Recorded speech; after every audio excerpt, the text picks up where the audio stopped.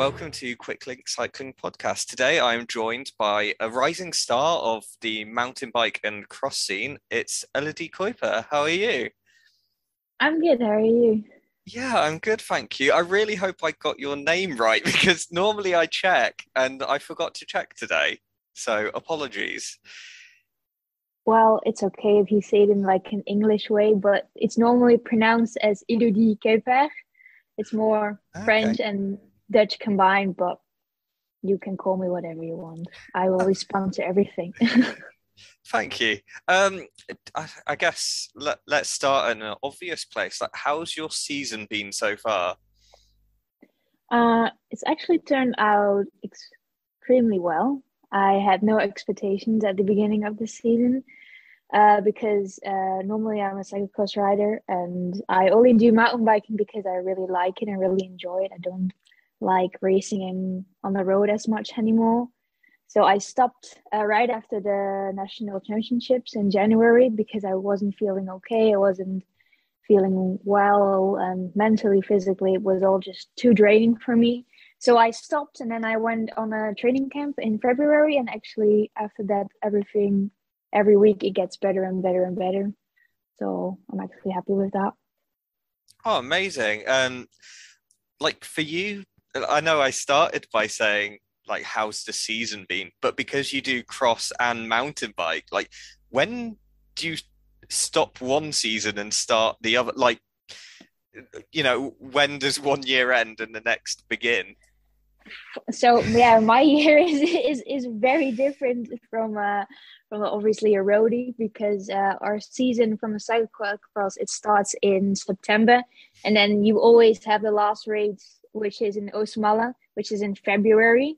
So after February, we normally stop, and then we have a month of rest, and we do a build up again, and then in April we start racing again. But the mountain bike season actually starts in February, and then it ends around August normally. So there is a big overlap there. So I'm trying to figure out when to stop and when to start with races and see how it goes and what works and what doesn't work for me at the moment with my trainer. So Yeah, that's really interesting. Like because that sounds like you've almost got a continual year where you could race on any given weekend. If you want to race, you could probably find something in one of the two sort of disciplines that you do.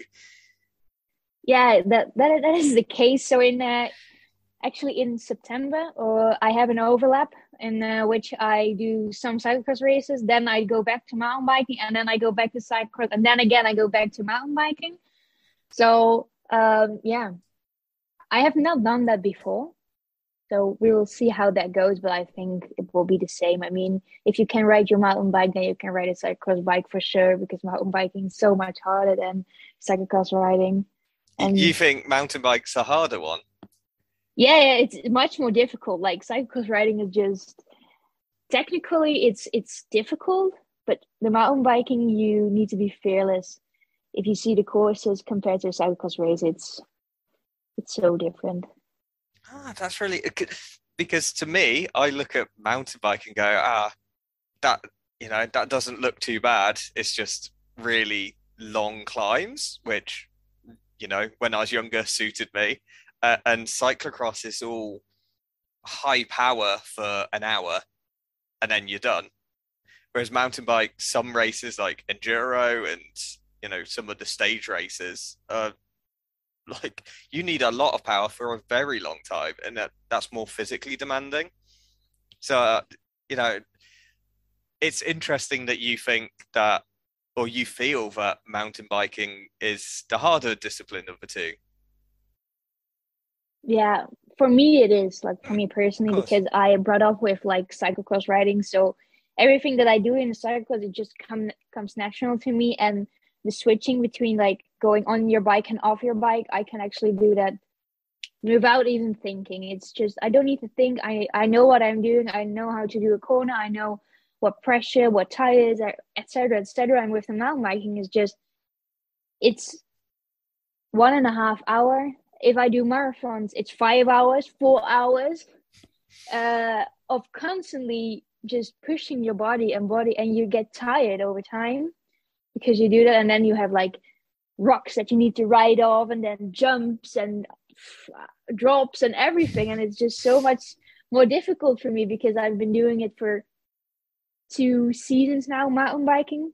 So I need to think a lot about it. I also still need to learn so much about the mountain biking scene, so maybe that's why I think it's harder, but we let the people decide at home which one is harder because I don't know. Yeah, of course. Like certainly from a British standpoint, like mountain biking is very accessible. Like every bike in a shop, you know, your typical shops where you're going to see a bike when you're young, it's all mountain bikes. They're not going to be good ones, but they're all mountain bikes. Cross bikes you would never see. I don't think I've actually seen a cross bike in a shop. You have road specialist shops, and you're going to see road bikes in there. But I guess with being from the Netherlands, is it potentially different that mountain bikes aren't in every shop and that road bikes are more sort of seen and visible? I think it also depends on the brand. So, for example, you have like in the Netherlands, Giant. It's a very big brand, and they have cyclocross bikes, they have road bikes, which is more accessible for the people. But then, if you go here in the Netherlands or in Belgium, because I live in Belgium now, but I am Dutch. But if you see it there in the winter, everyone goes for a mountain bike ride. There are a lot of how do you call that? The French word is like VTT. So there are like little laps and tours that they make in the forest, and then people can just ride them. Like everyone can ride them. It's just a weekend, and everyone comes, and they have like these feed stations every 20k, and then people can ride 20, 50, 70k, whatever they want, and it's very, very nice to do so if you have with friends and everything. And then some like 300 riders, they go to an event like that, and they just eat and ride their bikes in the winter, and on mountain bikes especially. And if you just look at the stores, as what you were saying, here there are also a lot of mountain bikes that you can see, and some stores maybe have cyclocross bikes, but why they have cyclocross bikes at the moment is because the gravel scene is so big here right now. Everyone wants to do gravel. We want to have a cyclocross bike, then we can ride gravel. But if we have a gravel bike, so I don't know how it is in the UK, but there is a gravel scene that I'm aware of, but it's certainly not publicized. You know, mountain biking is the route in, and then road biking is become popular because of like Mark Cavendish, Bradley Wiggins, you know, some names really making it big. I suppose for the people in the Netherlands and Belgium, it's like, oh yeah, a person's just won a big race. Well, that's Wednesday for you. You know, it's nothing new for them. But at the time for the UK, that was really big. You said that you're quite new to mountain biking, but you've already done a World Cup. You did the Eliminator World Cup race in Dubai, I want to say, or Abu Dhabi. Abu Dhabi. Yeah. Well, so it's only an hour away, so it doesn't mind. Yeah, what was that experience like doing the World Cup for mountain biking? Yeah, it was so crazy. So I'm just gonna tell you a very long short story about it. So my big goal of the year was to actually ride the BMC. So I just competed. Now it was a 4-day stage race. I've never done a stage race before. And I was training for that very, very hard because it was like 80k every day. So it was like 4 or 5 hours on the bike every single day. So I was doing a lot of endurance rides and not very much interval training or anything.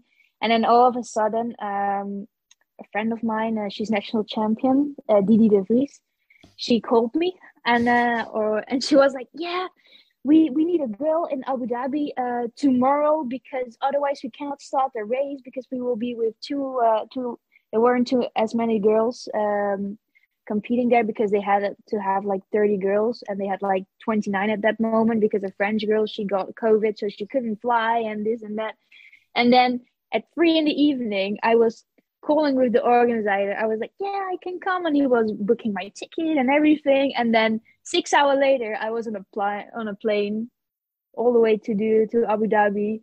And I did a World Cup like the day after that. So I slept in 2 days. I maybe slept like 7 hours or 8 hours, something like that. That's incredible.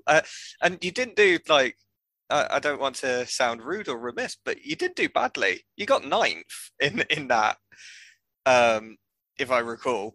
And like, yeah, I was 7th, so I was actually I was surprised as well. Yeah, I came over and I was like, oh, free trip, a good trip to Abu Dhabi. Yes, oh, this is going to be very nice. Oh, I've never been there. And then we did a recon of the course. And there was like a big drop in the course all of a sudden. And I was like, I don't know if I can take this, because the drop was so high. It was as high as me. And I'm like 160. You need to maybe translate that for the English people, because this is in centimeters and not in... I think it's 5'4". Yeah, something like that. So it was very high. And I was like, oh my God, no way. I'm not going to do this. I cannot do this. And then during the course practice run, we went there in like 10 o'clock in the morning. But in Abu Dhabi, it was 50 degrees. I was dying over there.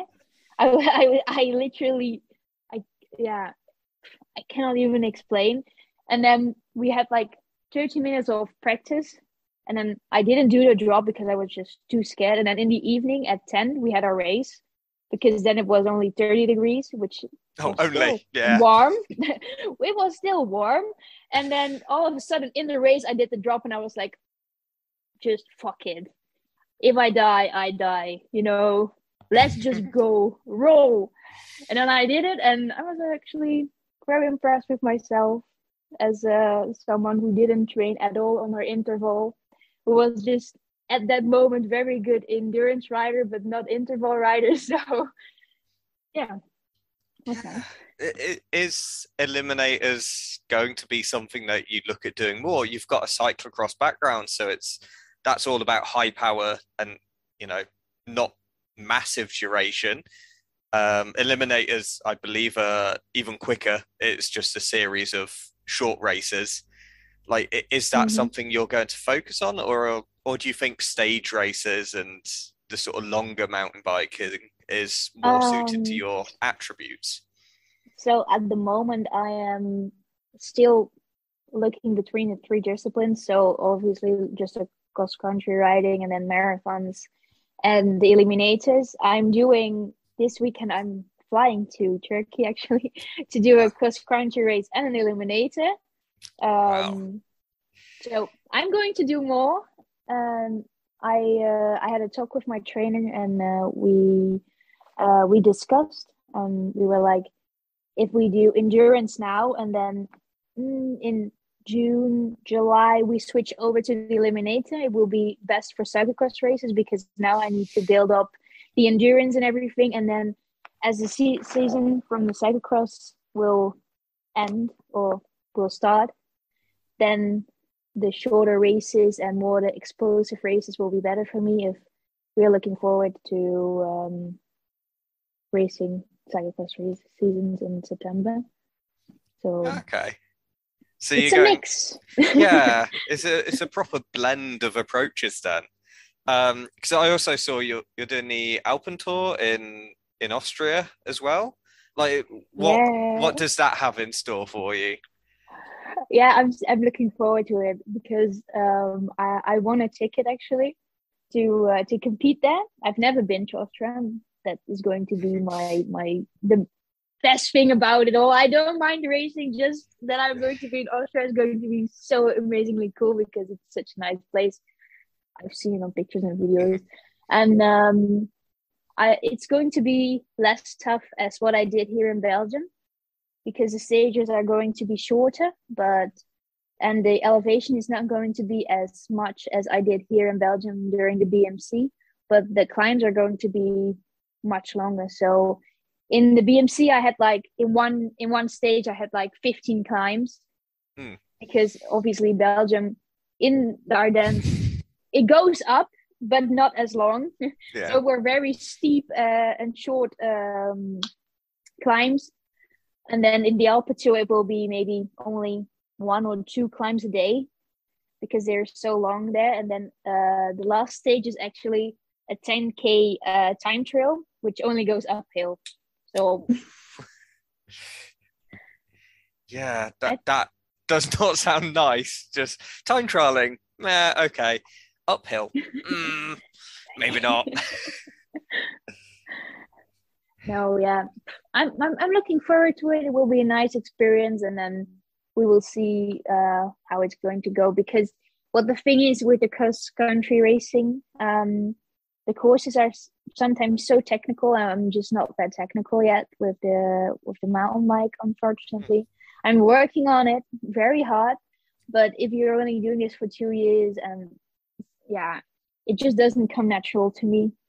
And the eliminators, they're nice. They're almost like street races, which we also do in the Netherlands. Those are like 40 minutes mountain bike races just in the center of the city, which with cool jumps and everything was also very nice. And then obviously the marathons, a lot of marathon riders, if you look at their age, they're like above 25, 30.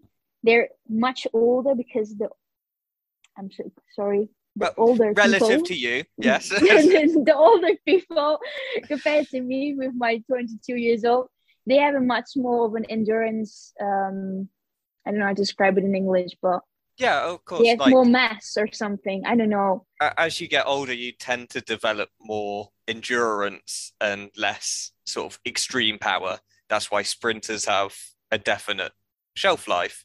For example. So yeah, that's something that I am now which is not so nice for me to compete against like women, because most women who are riding better than me, they're just a lot older than me because they have the mass and I don't have it.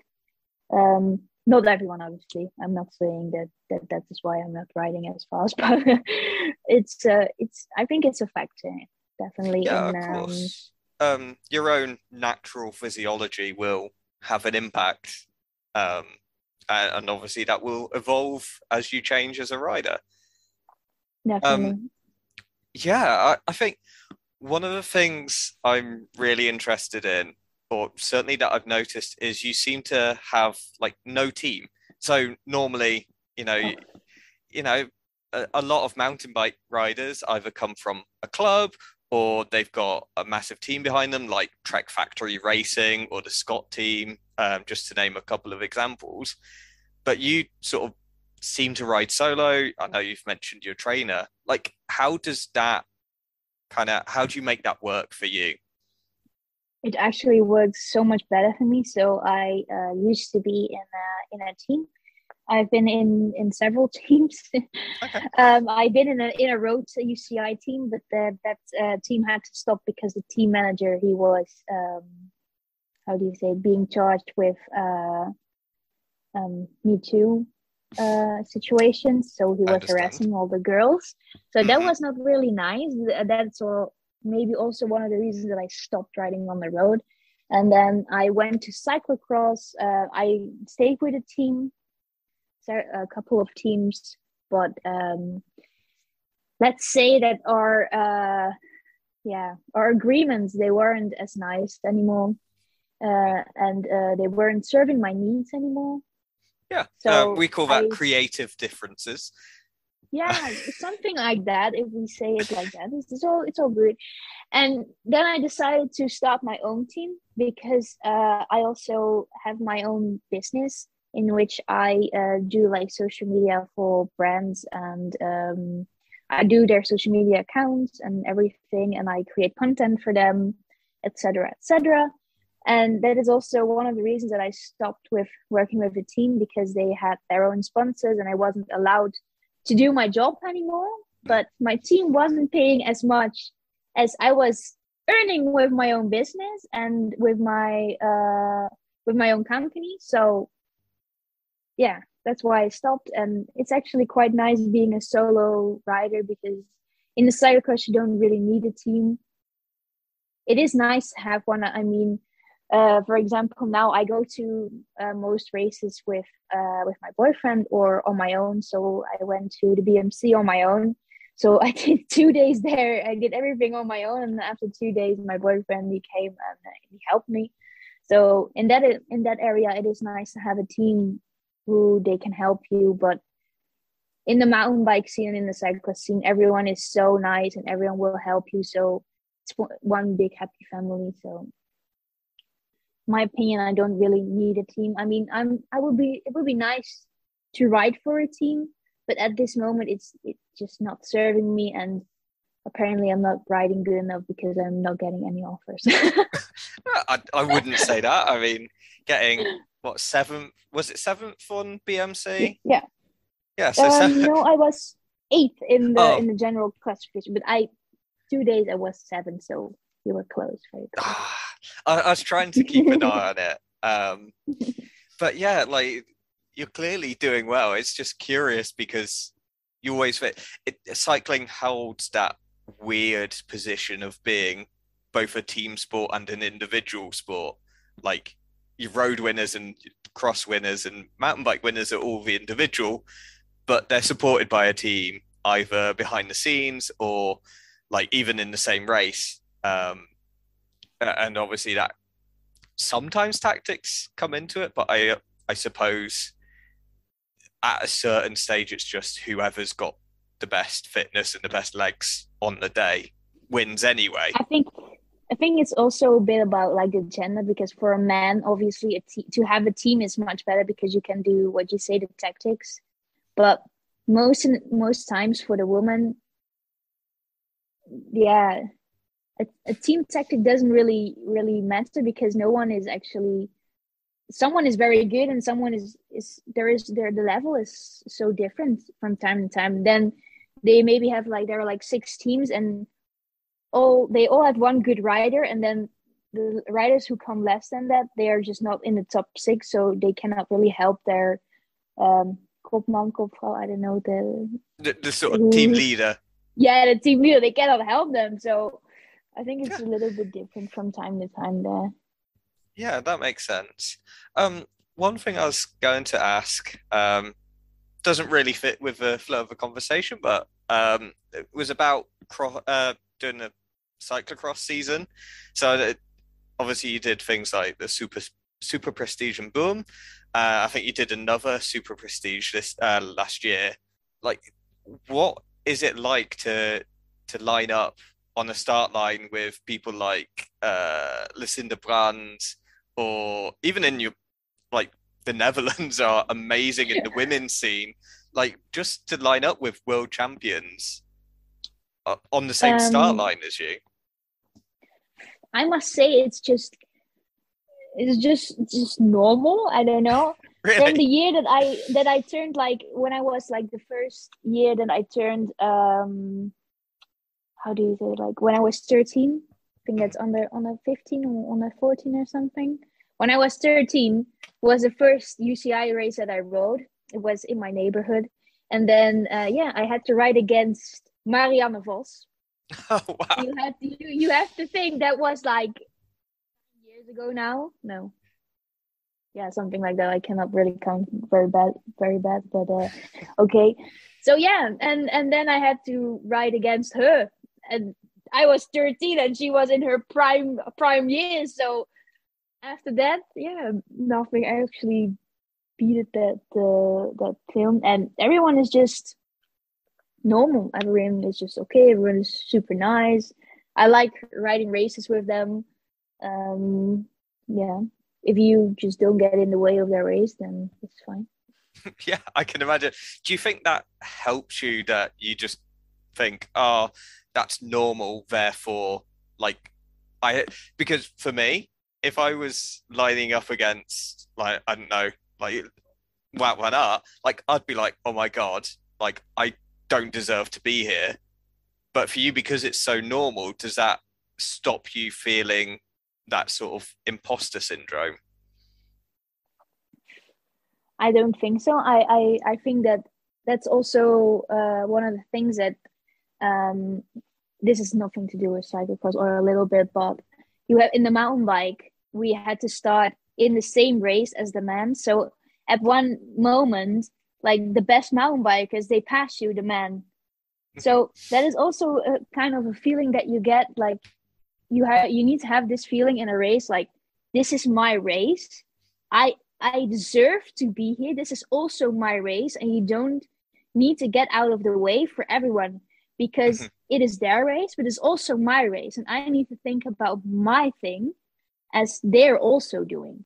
So as long as, I'm not saying that you need to be selfish, and if the first one, they are going to pass you and you're the last, that you shouldn't get out of the way. But I mean, if you're riding 30th or something and 32 wants to pass you, then they need to put in a little bit of effort, because it's your race as well as their race. Yeah. Yeah, and that's and if you are in the first corner, if you're the fastest in the first corner and Lucina Brandt is behind you, yeah, then you own that race. That is your place. Then she at that moment is not as good as you, so you need to ride there until she passes. Yeah, that's fair enough. It's kind of, I like that, how it's kind of, you run your own race, and that kind of fits you well with sort of riding without a team. You're riding your own race kind of through your career so far.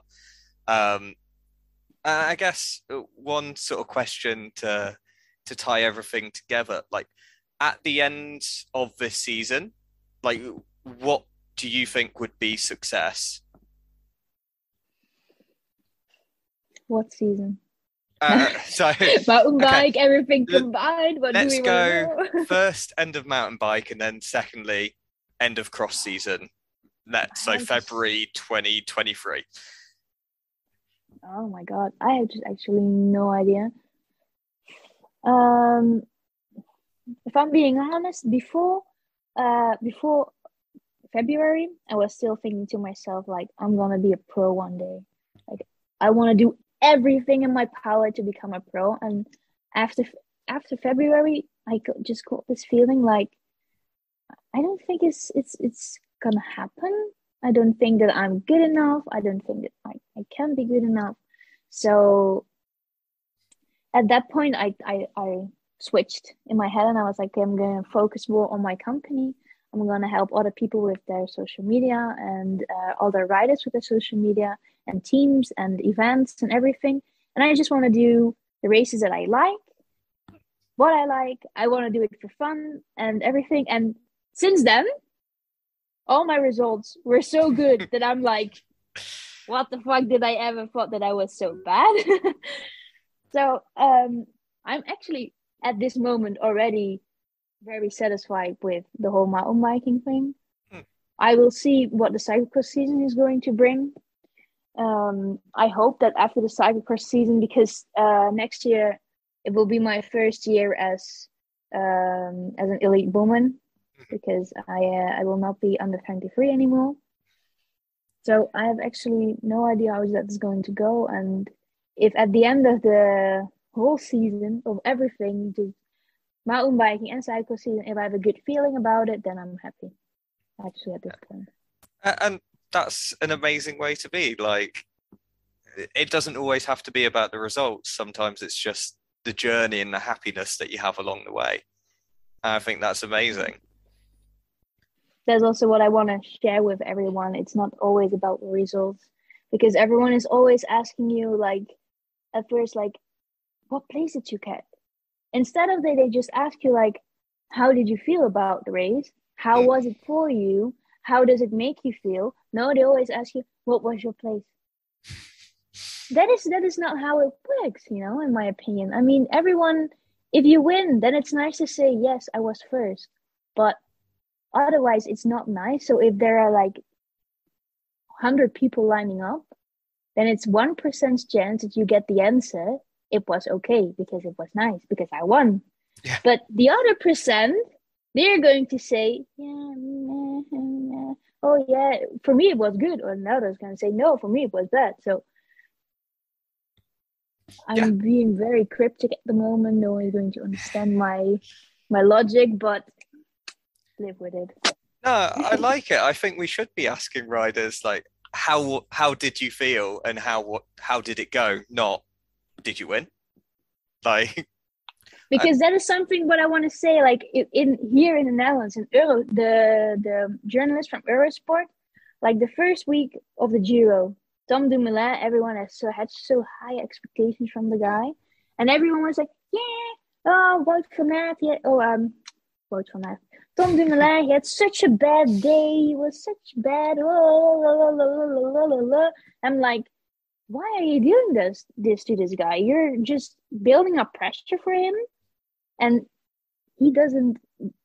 This is not going to serve him well. This is only going to like demolish him or make him insecure, or just. And then they asked like, how did it go? And he was like, yeah, it didn't go well, blah blah blah. I wasn't feeling well, and then you get like the explanation for why it wasn't going as good that day. But sometimes people from the outside, they put so much pressure on you, and even without you knowing, you put pressure on yourself because of those people, and you need to cut people like that loose. Yeah. Throw them in the garbage because you don't need them. It doesn't serve you. It's their energy. Just all the way, and just be happy with what you do. Hello. Today I am joined by a return guest. She's been very active in mountain biking, in cyclocross earlier this season, doing some mountain bike eliminator, which may be new to some of you and will be definitely something to discuss. And she's had some short track success as well in XCC. So it is my pleasure to reintroduce Elodie Kuijper. How are you? Good, how are you? I'm doing well, thank you. Yeah, I don't know where you want to start, but shall we start with some eliminator? What actually is it? Because a lot of our listeners maybe don't know. I think I've seen it in cross-country skiing, maybe. I think they do it in that sometimes. I think that's where I'm familiar with the format. But what is it? So basically, if anyone asks me this question, I always say it's a little bit like BMX because most people know BMX. So there are different rounds, and in our sport, the two fastest, they go to the next round. So they're like quarterfinals, half finals, semifinals, and then every time the two best, they go to the next round. So it's like an elimination, which is already said like in the word itself. But they're like very short tracks. So it's a lot of the time is a little bit technical, like an XCO track on the mountain bike, but it's just like very short. I think most our races are around 2 to 4 minutes, and then we're done. So you fly all around the world just for 4 minutes. Yeah. So in each one, you have to do like a qualification round. Is that the day before, just to get seeded? No, it's on the day itself. It's like a time trial, and then everyone, like the best time, will get into like different heats, and then it's sorted out like that. Okay, so like, I guess it helps to qualify well, but it's not everything. Like you could still progress if you qualify last versus, qualifying first just makes it easier, but it doesn't stop you winning.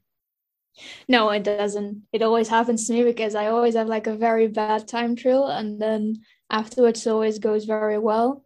But it is a bit tricky though, because you need to have a kind of a good time, because you get points for the time trial as well. If you're doing the overall World Cup standing, then you also get points for time trial. So if your time trial sucks, you miss a lot of points if you're doing it for the overall standings. Of course, yeah. And do you find it's easier to do the time trial part, or do you find it easier because you sort of suggested like you don't qualify very well, but you do race very well? Is that because there's other people there, or like why is that? It's because I'm still very new to the whole mountain bike scene. It's like my second year racing, and I just don't know yet how fast I can go into a corner.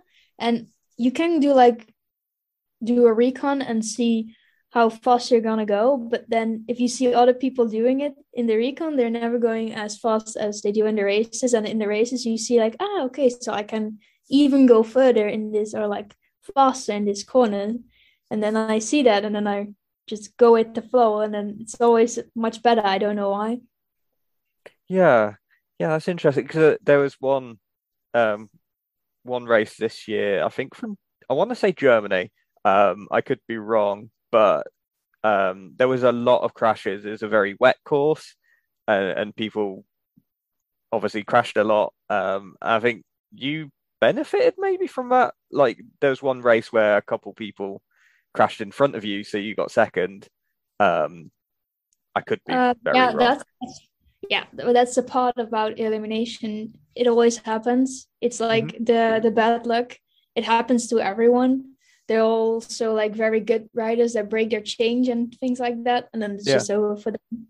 The race that you were talking about was in Leuven, because the one in Germany in Aale, it was that was because the track was just so dangerous, in my opinion. Like all the riders said it as well, and I crashed in a time trial there as well. God. So yeah, because it looks like like, correct me if I'm wrong, but it looks like there's a lot of sort of a community where like a lot of you are all friends outside of the racing, like your enemies on the track, but outside of that, like I remember our first interview, you said that you ended up going to your first eliminator because your friend was doing it and needed an extra person in the race.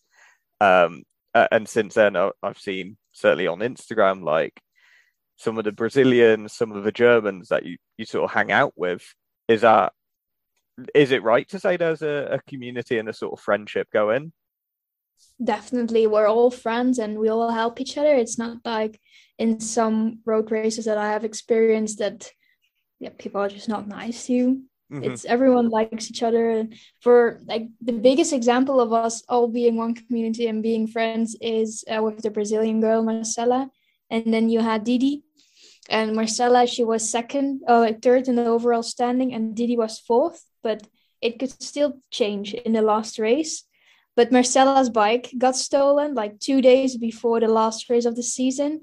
And then Didi said to her, "You want my spare bike?" So I feel like if that would happen in a road race or in a cyclocross race, nobody would say like, "Hey, you want my bike?" Or not. But in the Eliminator, everyone just, helps each other out, and it's very nice to see. Yeah, it's quite nice to see all the pictures from Paris, which was your first World Championships, if I'm not wrong. What I guess is the World Championships any different from a standard World Cup round?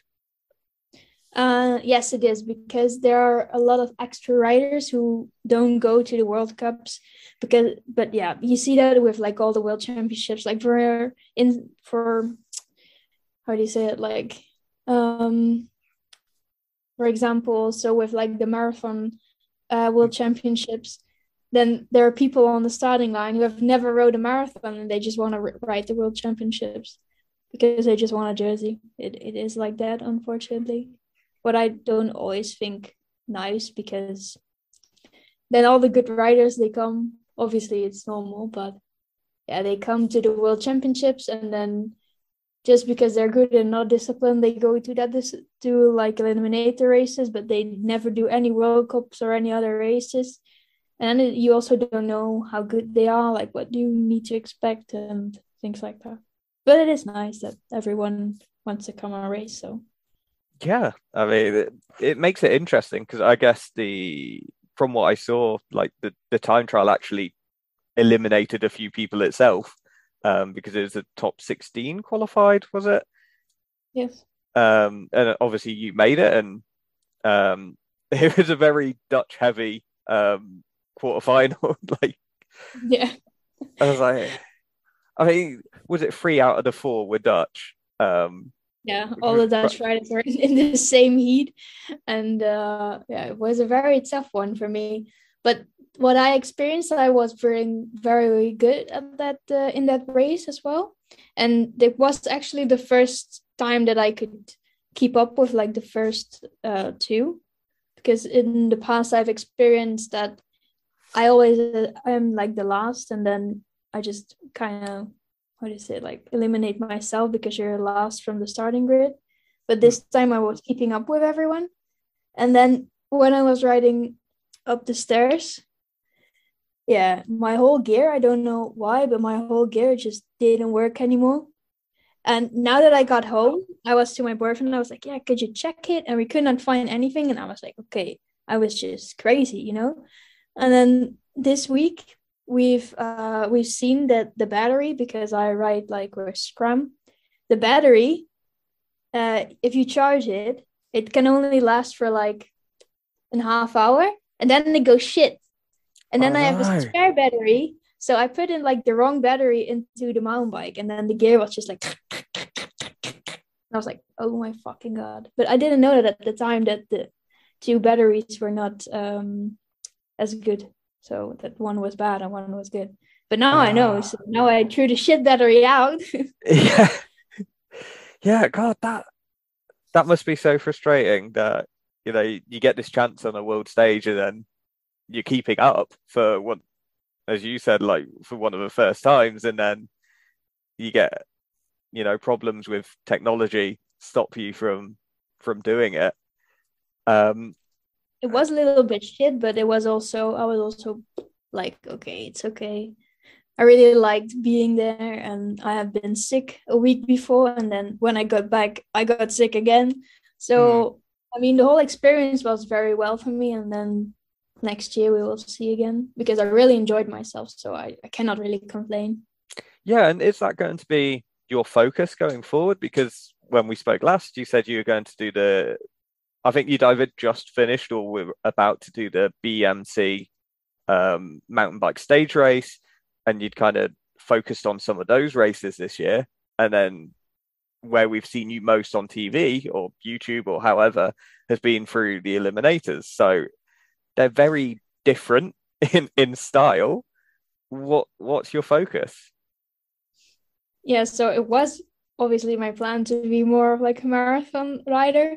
Then I got the opportunity to do the Eliminators. And I think going forward next year, I want to like combine them again, because it is quite nice to do like the longer races, but also the short ones. But the thing I have with the longer races is that I just really, really like racing them. Most of the times I'm just not like good enough, because you see with like the longer races that the older women, like above 30, like 35, they win all the races just because their endurance is so much stronger, because you get it with like age with the women. So it's normal, but I just really like doing the races. And then with the Eliminators, the thing is, most of the time I like the start for me is always shit. Because my acceleration is just not that fast. But then if it is like a long sprint, I can like outsprint them, because I just need like 2 seconds to get me going, you know? And then when I am on speed, like I'm poof, but it just always takes me a little while, and that is what I need to how do you say it, like practice more going forward. And now that I've done the races this year, I know what to expect. I know what the courses are like and everything. So I will see what we're going to do next year, if it's possible to still do the Eliminators, because are going to be a lot of World Cups around the world again, and I just don't know if it will be possible, like financial wise. Yeah, of course. And it's interesting, like you said, because now you know what to expect, you know how to train. Because, like, certainly growing up, you're always like, oh, I think I'm good at cornering, I think I'm good at sprinting or whatever. And then you come up against someone, you're like, oh, okay, that's what good at sprinting is, or that's what good at cornering is.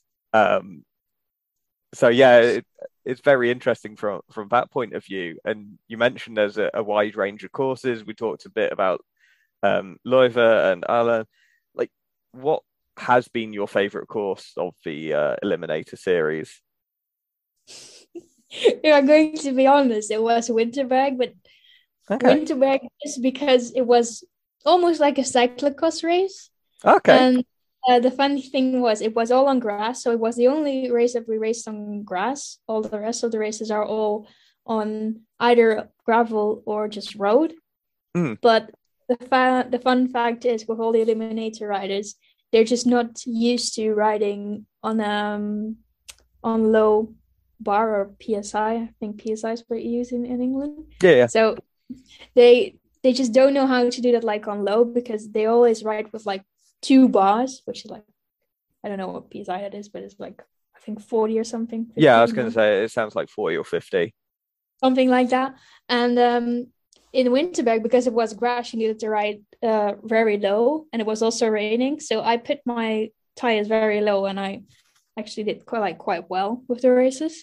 So I was very fun with that. But if I'm going to be honest, the nicest course to ride on was just in Paris, because all the obstacles were just so cool, and it was a lot of cornering, a lot of tubu going around that, and my time trial was actually the best in Paris that it has been for I don't know how long.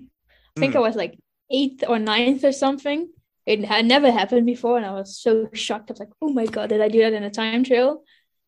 But yeah, there's so many things I've just like thought of as tangents. So I'll start with the first one to stay on courses. Am I right? There was one that started at the top of an escalator in a shopping center. But that was only during the time trial. Yeah.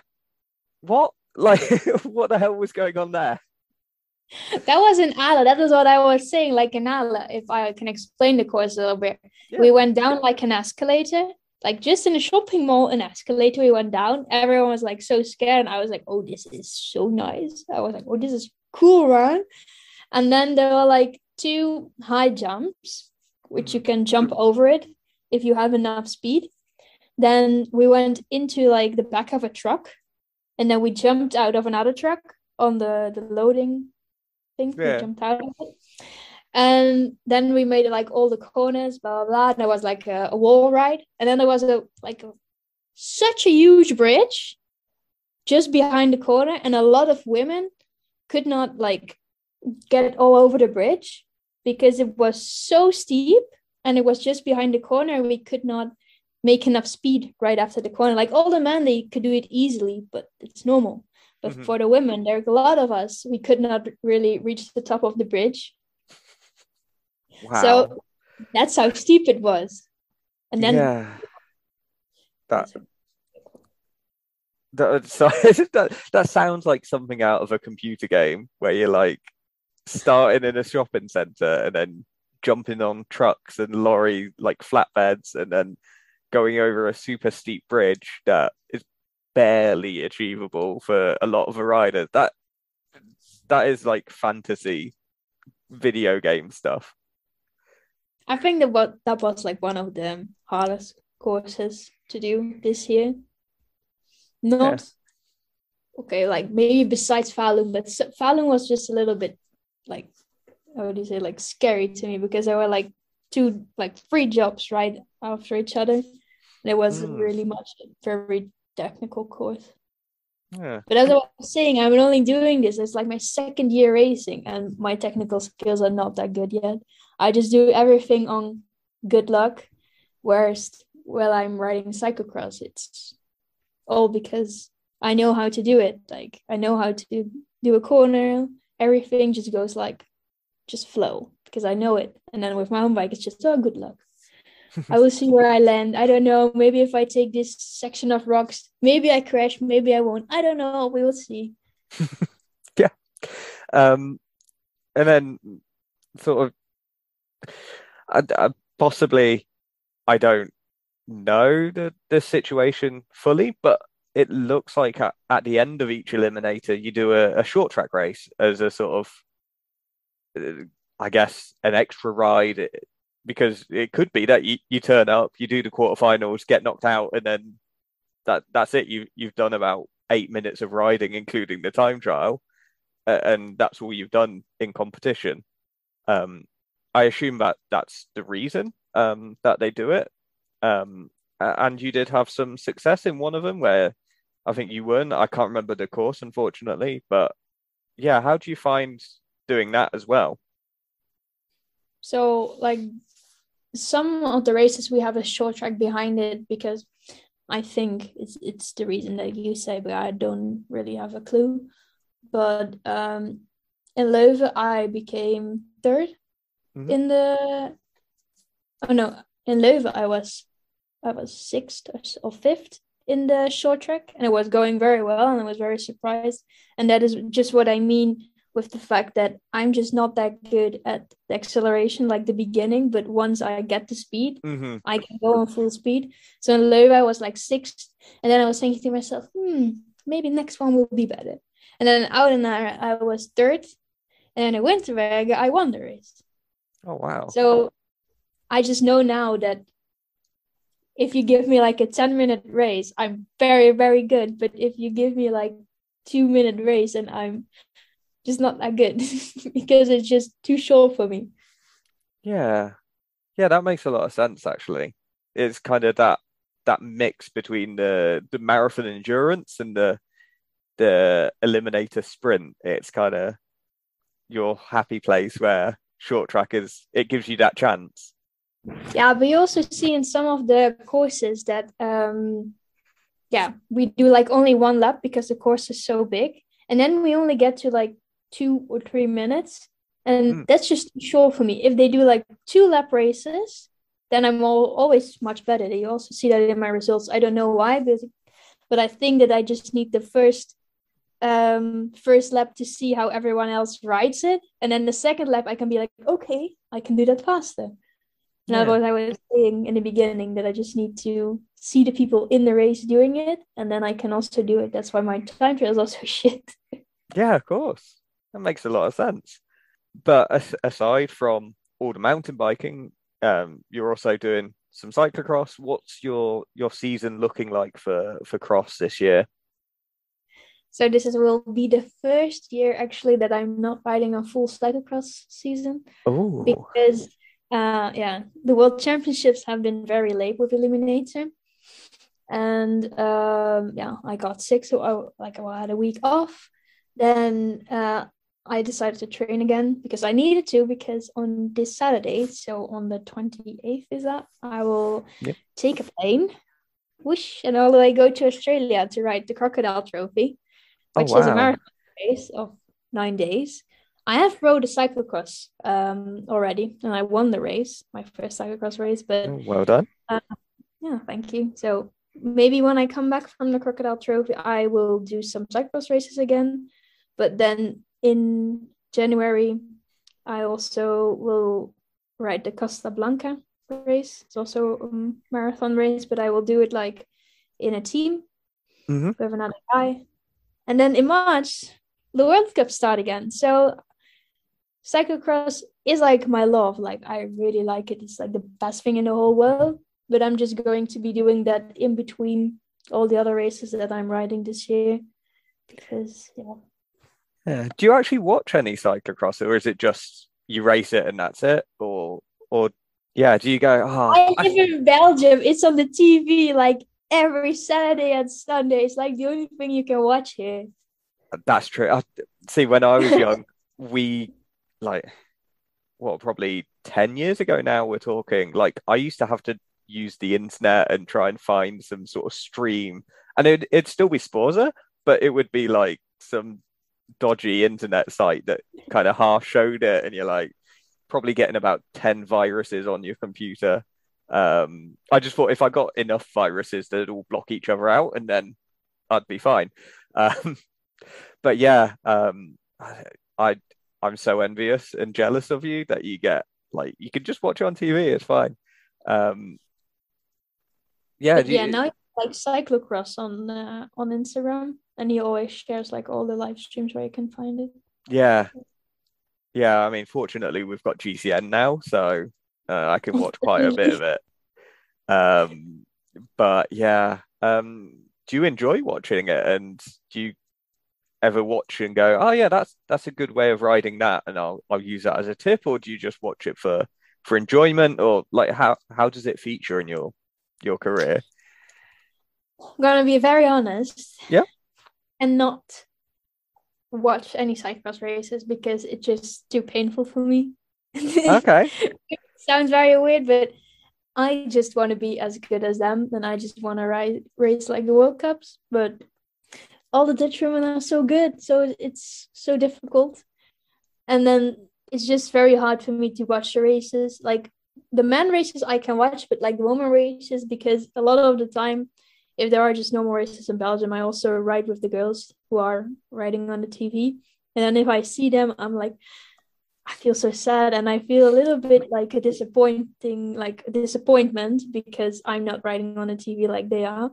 So that's why I normally don't watch the women's race, but I do watch the men's race because I'm a little bit hard on myself.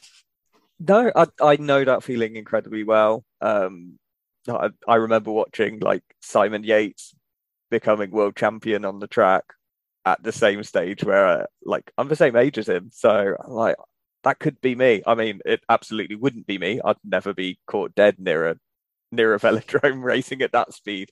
But equally, I'm like, if I had a different way in life, that could be me. And I get that feeling incredibly. Like, yeah, it must be hard. Like watching, I assume people like Puck and Fem like absolutely killing it on the cyclocross scene. But everyone's got their path in life, and as you said last time, like it's all about having fun. And yeah, like have you had fun this year? I'm not having fun when I'm watching women racing TV, so I'm not watching, only the men. Yeah. Maybe that's a little bit mean for everyone who says, well, you need to watch the women race on TV because then we get like more coverage and things like that. And I totally agree with them. But I also need to keep my own, how do you say it, like mental health correct. Yeah, absolutely. And as you said, like the Dutch women are so strong. Like if you were one of the top 10 Dutch women at cyclocross, you're probably top 10 in the world because it's just so difficult, I guess, and so much talent. But yeah, have you had fun in your season? Definitely. A lot of fun. Most fun I had in years. Yeah. And in terms of things to look forward to, I know you said on Saturday, you're at time of recording, you're flying out to Australia to do the Crocodile Trophy. But before then, I believe something important's coming on Friday.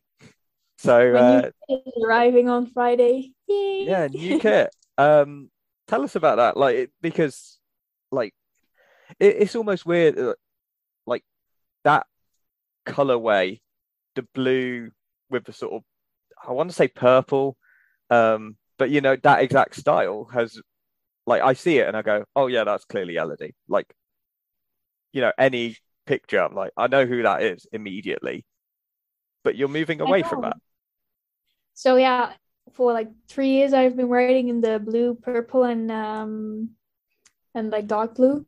Mm-hmm. And at the time I did that because there was a study that says that if you have like on Instagram, if you have pictures that have blue in them, that they are like being viewed more than other kinds of colors. So that's why I stick to the blue, and like my whole company's colors are also like the blue and the purple, and everything is connected to the blue and the purple. But now I was thinking, I've changed so much this year and my life has changed so much. Why not change my colors? So we're Specialized. We decided to change it to like red, orange, those kinds of colors. So I haven't seen it yet. That's the thing, because I know how it's like a little bit going to look, but the final customizing I have not seen. So on Friday it will arrive, and then I will see how it's actually turned out. Wow. And are you taking that with you to Australia? So it's like that's going to get a debut there, or?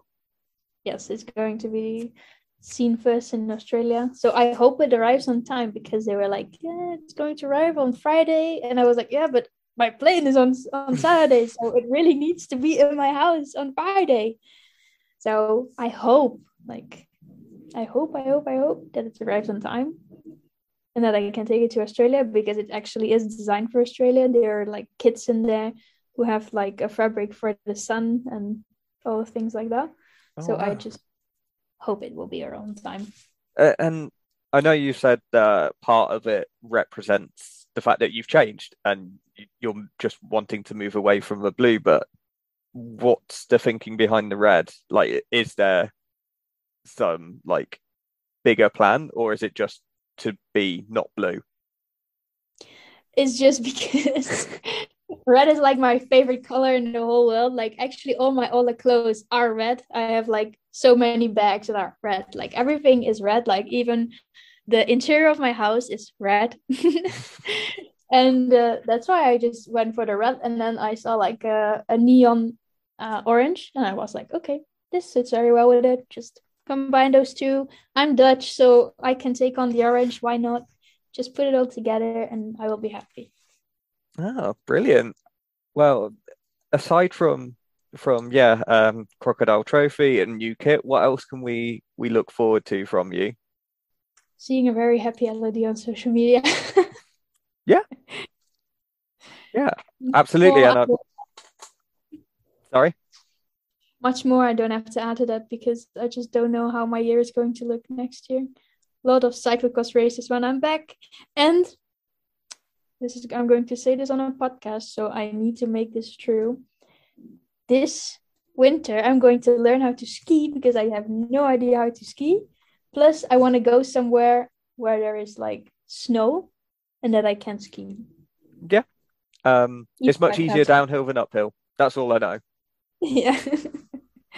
Well, brilliant. Thank you so much. And I can't wait to see how you get on in Australia, how the new kit looks. I'm super excited for that. And yeah, I just look forward to whatever next year brings. But most of all, a happy Elodie is perfect to see. Thank you so much.